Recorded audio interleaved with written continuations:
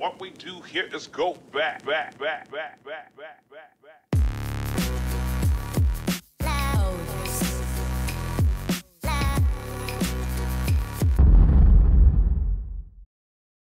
Hi everybody, welcome back to my channel. My name is Erin, better known as Tayamo Erin. If you're new to my channel, I upload videos every single Sunday. This video is going to be my 20-something, I don't know how many I'm going to do, but about 20-something curly hair hacks. This is helpful for girls who have been natural for years, for girls who are transitioning, and these are just some of the things that I do that help me along my curly journey. I made beauty tips, hair hacks for hair junkies, what I do while I'm in the shower. I just did a bunch of hair hacks, all the hair hacks that I could possibly think of. So if you're interested in seeing what I came up with, then please keep on watching. For all my curly girls, you know that when you shower that even if you try and collect all that hair, it's going to still get down the drain. If you're going to be curly, you cannot be bougie when cleaning up the hair. Like, there's going to be hair everywhere. So what my father bought us, he bought us this $2 stick from Home Depot, and it's called Zip It. So this is just a helpful way to not shower in your own bathwater, which is so disgusting. So about once a month, I'll take the stick, put it down the drain, pull it out, hair will come on it, and you'll just take a tissue and take it right off. So if you have a lot of shedding when you're combing out your hair in the sink, or when you're styling your hair, you have a lot of shedding, using some saran wrap and putting it on the sink is so helpful. So a lot of curly girls, not only is the shower drain clogged, but also the sink drain. It's easy cleanup. All you do is let the hair fall in there, ball it up, and throw it right away. When I'm shampooing, I never shampoo my entire hair. I only shampoo my scalp. So I might shampoo once a week or once every other week, depending. Once I shampoo my scalp, I just let the shampoo run through the rest of my curls all the way to the ends of my strands. My hair does not like shampoo. It gets really dry. My curls never form properly when I shampoo. I'll shampoo my scalp just to get that dirt off my scalp. That's where it's the most oily, and then I'll let it run down my strands. When I've used up all the gel in my Eco Styler container, I will rinse the excess out. Instead of just throwing it away, I like to recycle. My mom's like a recycle freak. And I'll use this to hold my bobby pins, to hold my hairpins or my hair clips, to hold your rollers. You can use it for so many things, especially if you buy the bigger one and if you run out of it. It's easy for storage and you're not just throwing it away, you're using it, and you can finally keep all of your hairpins and all your bobby pins in the same container. Okay, so the next hair hack, oh my goodness, it is probably my favorite. For all you product junkies out there who share showers with people, this is a good way to organize all of your products. In the description box, I'm going to leave a list of all of the hair hacks I use and everywhere that I got it from. So if I don't say it here, look in the description box. But this is like an adjustable product holder. It's the best thing ever. So no matter how high or how short your shower is, you can adjust it to the height of your shower. I put all of my products here so they're just not randomly like empty bottles all around the shower. It's just keeps everything in order. Oh my goodness, like if I didn't have this, I would die. It's just like my favorite thing. So this hack is from my old wash and go video. I try not to co-wash in the shower anymore. I try to do it outside the shower because it's just eco-friendly. I separate my hair into 4 and then I'll spray it, put conditioner in it, and comb it out so that when I do get in the shower, all I'm doing is rinsing out my hair. I'm not wasting water. I can actually see what I'm doing because I don't have a shower mirror, and it's just better for me to cut down on the time that I'm in the shower. So if you're like, Erin, I don't have time for that, like I don't have time to be co-washing my hair outside the shower, something that you can do to still cut down on time is to finger detangle your hair before you get in. Now some people put coconut oil or whatever oil you have on hand, they'll put that in their hands and then detangle their hair with their fingers or with the comb. My hair doesn't really like oil. I don't usually use oil in my hair, but if that's easier for you, then put some oil in your hand and then just finger detangle your hair. So every curly girl should have a spray bottle on hand. Our curls can get really dry easily, so having a spray bottle on hand will help you not have to re-wash your hair every single time you see a little bit of frizz. Just spray your hair with some water, wait about 10 minutes for your hair to dry, and then fluff as normal.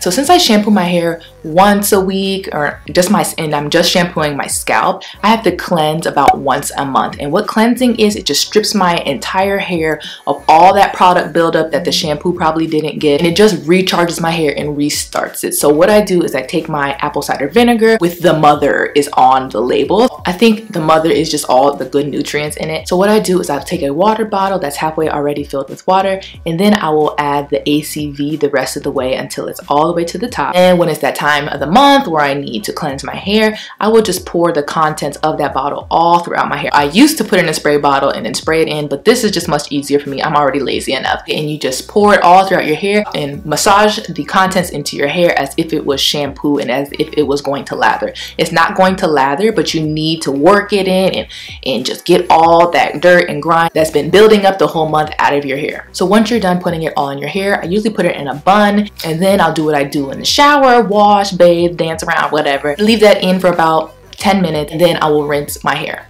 After you cleanse, you have to deep condition. Your hair is stripped, your hair is dry now after that deep cleanse. So I've had trouble in the past. I'm like, what deep conditioner do I use? You can find DIY deep conditioners, you can find a bunch of type of conditioners. But if you're in between, you're like, I don't know what conditioner I want to use, there are these small packets that are $1 from Sally's or Target. And you can buy these little packets and they're so convenient and it really penetrates my hair. Girls with curly hair should not be combing their hair dry. Also, not combing your hair with a comb where the teeth are so close together that you can literally like rake through your hair. No, you should always be combing your hair while it's wet and with a wide tooth comb. If you cannot see through the teeth of the comb, you do not need to be using it, okay? So I comb my hair in the shower when it has a ton of conditioner in it. I do not comb my hair when there's shampoo in it or if there's no conditioner in it and if it's not wet. I comb my hair from the bottom to the top. This just helps me get the tangles out easier, and if I find it out at the bottom, I can just be gentle and rake it out all the way until I get to the top. Most people know this hack already, and it's for volume. So to get the best volume, all you're going to need is a pick. I've had a pick since college, okay? And it's the best thing ever. All you have to do is put the comb towards your roots and just lift up very gently. You're not gonna pull it all the way out so that your curls are gone. You're just gonna pull it up enough to give it that volume that you want. I've also been using this hair mist spray from Shea Moisture since I was in college. I put this hair mist in my hair. I freaking love it. The smell is like, oh my God, I love the smell. If I'm out at a restaurant, I'll make sure to have my pick, I'll make sure to have my spray. So I'll go in the bathroom, pick my hair out, spray it, and I just feel refreshed. Or out. Hey babe. Baby girl. What it do? Babe, I'm filming. Can I call you back in like 10 minutes?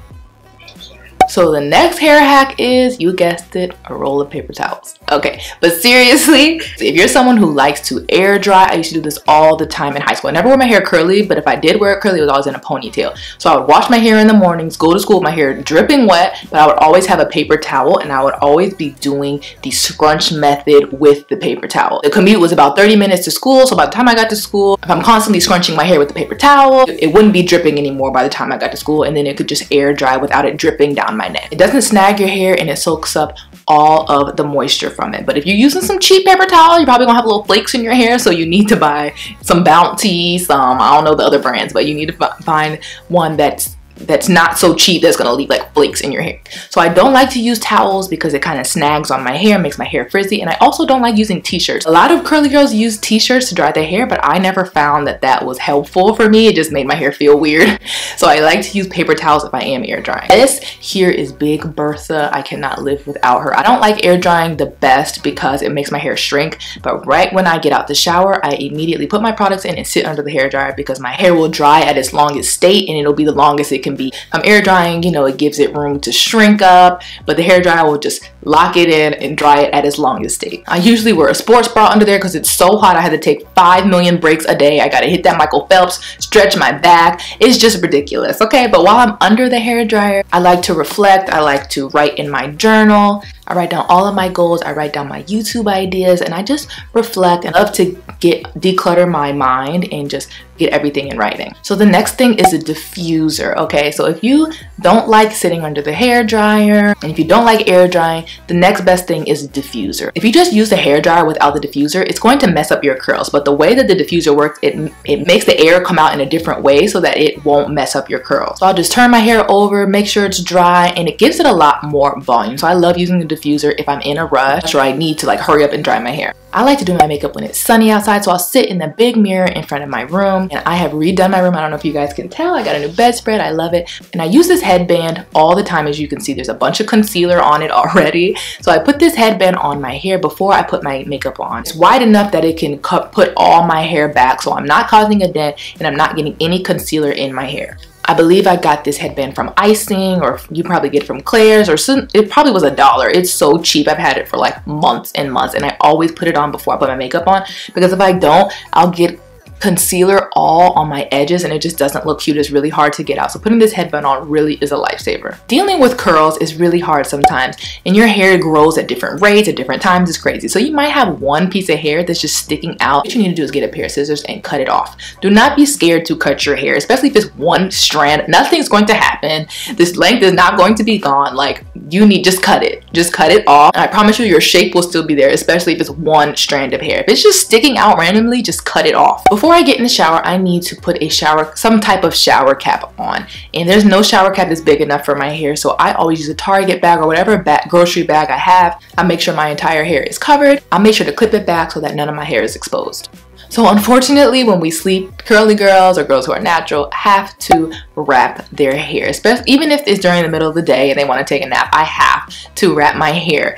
So what I do is I'll take a hair tie and I will make the highest ponytail I can. I don't care if little hairs are hanging down. I'll just make the highest ponytail I can, and then I'll tie it up with a scarf. But not only do I use a scarf, I also use a bonnet. It's too long to fit in a bonnet by itself, and it's too long to fit in a scarf by itself. So I do both.